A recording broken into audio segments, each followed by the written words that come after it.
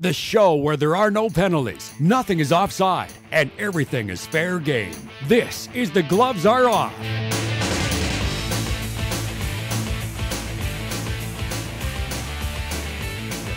All right, welcome to this week's edition of the Gloves Are Off. I'm Moses Woldu. We have great topics to talk about, and of course, we have to introduce our guests. Of course, I have to say, my co-host, Greg Buchanan, the host of the voice of the CPCA. How are you? Not too bad, Moses. Excellent. And Aaron Rawlick, our guest for this week. You are the athletic supervisor of Lakeland College.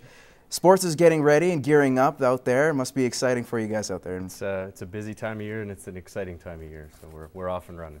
All right, well, you know what? Let's get the show off and running. And we'll start off with the Banjo Bowl. Probably one of the most, head scratchers, I'll have to say, in terms of calls by a coach, deciding to go for the punt, at least the coffin corner punt, rather than the field goal that you give your team a 4-point lead with 35 seconds to go.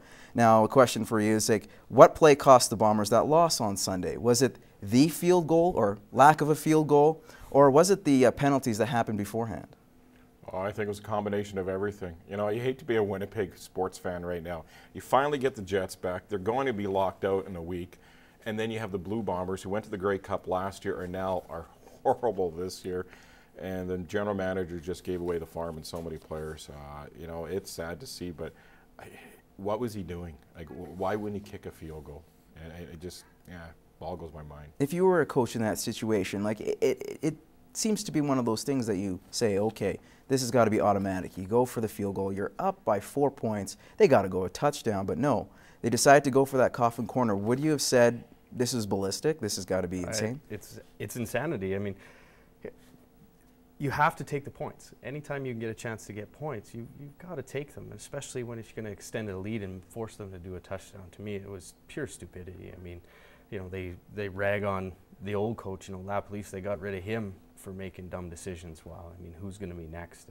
Obviously, that whole group has a real problem right now, and I get a kick out of it. I mean, I'm an Eskimos fan, and I giggle and laugh the way everybody from Swaggerville paraded around last year, like they created football and they were the greatest thing going. And you know what? The football gods are striking back. It's karma. Karma's coming back in Winnipeg. But the thing is, too, when you look at it, if he kicks a field goal, misses it, we know what happens when you kick a long field goal and you miss it. Could be a big return. But you know what? They had the wind. It would have sailed through. 43 yards is more than enough in terms of Pilardi's range. It would have been, the worst case scenario would have been a single point, in my opinion. Yeah. But it's got to be one of those things where you have to say, you got to go for the points. I agree with that. But let's talk about the Saskatchewan Roughriders in this aspect. A lot of people just talk about what happened to Tim Burke and the situation with the Bombers. Now the Riders have won 2 in a row. Is this just, hey, you know what, it is Winnipeg, they're not that great of a team? Or do you feel that the Riders, hey, they're building momentum here? Well, it's 2 in a row. I mean, whether it's Winnipeg, whoever it is, you've still won 2 in a row. They've got to have some momentum. The guys in the locker room have to be feeling good about themselves. And now it's just a wait and see how they come out next week and whether they're going to build off it. I mean, yeah, they beat a poor team twice, but a win's a win. And they've got 2 in a row, and that's something that a lot of the teams in the CFL can't say right now. When they've had good games out of, actually in that Sunday game, Saunders played incredible. I thought he was a real, what he came out of the backfield, made some big catches as well. And their running game looked a lot better than it has in the last number of weeks. Now they go to Montreal. We'll see what they have there. Hopefully Durant's going to be healthy and ready to go. Same with Dressler. Well, they say that Durant will be playing regardless of how his condition is with that hip flexor. Let's move on to the lockout, and this has been a big thing, especially the last 24 hours.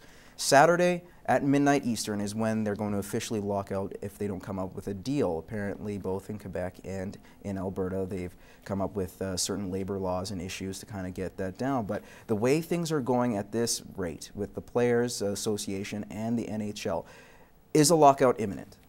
I think absolutely it is. You haven't heard about progress. You haven't heard about, we're getting close. You haven't heard those comments, and I think it's bound to happen. I think the owners are prepared for it, and I think the players now are preparing themselves.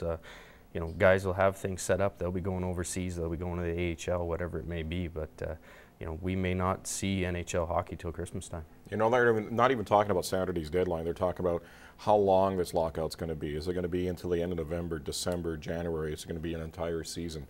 And so they're not even talking about trying to get that deadline and trying to get a deal done before Saturday. They're talking about how long it's going to be. So yeah, it's going to happen. Yeah, it's sad too, especially when you had guys who were predicting this months beforehand. For example, Trevor Linden, who said in Vancouver radio a couple months ago, saying, you know what, looks like we won't have actual NHL hockey until about December, like you just mentioned. But is there pressure at all to get a deal done? It doesn't seem like it the way that both parties are kind of acting, but if you think what's happening right now with the labor boards, you have both the Alberta Labor Board getting into this. There's supposed to be a meeting today. That got nixed late last night by the NHL. Bill Daly put out an email saying, hey, you know what is the NHL doing? They wanted to have something done, and now they're backing out. Is there any pressure at all? Like, or are they just saying, you know what, let's try to figure this out in October? You get that feeling, yeah. You do, and what's inconceivable to me is strictly from looking at it, you know, in the United States, where they're struggling for TV deals, they're struggling for fans, they're struggling for owners of teams down in the U.S., and they don't seem to be in a big hurry to keep their product going, especially down in those markets. If they're not playing, they're going to disappear. If they think they're going to come back at Christmas like the NBA did and be the #1 game in town, they're sadly mistaken. They're barely 4th now in most markets. They'll be lucky to retain 5th, 6th, 7th in some of these markets when they do come back. And that's what concerns me the most, especially these smaller markets in the U.S. where these teams will just fall off the radar, and they won't even be on the back page of the sports anymore. They're going to be, you know, down by the obituaries. What's actually even worse too is, for example, the New York Rangers potentially losing $160 million in revenue, and they were one of the most profitable teams. But let's move on to Quebec, and I want to talk about this. With the new premier that was just elected last week, now there's talks and fears that there might not be an arena for them because the money has to be allocated somewhere else. And I want to talk to you guys in terms of reading that Montreal Gazette article. Do you feel that with the new premier and the way situations are happening, minus of course the NHL lockout and the whole CBA thing, does it look like it's slim to none in terms of the Quebec City getting an NHL franchise anytime soon? I don't think there's a very good chance at all right now. Of course, with the NHL lockout, like you said, that's going to determine a lot. But with a new premier on board, she's going to want to put her stamp on the province, and be interesting to see if she says no to the arena, how exactly the province is going to react to her. Yeah, I totally agree. I mean, they're not. Can't be a priority of the new government there. I mean, with half of their post-secondary students losing their minds over tuition increases, I mean, she's got a lot of other things that they're going to have to deal with before worrying about building an arena to try and attract an NHL team. I think it's really going to fall down quite far on the priority list, and it may not resurface again for another 18, 24 months.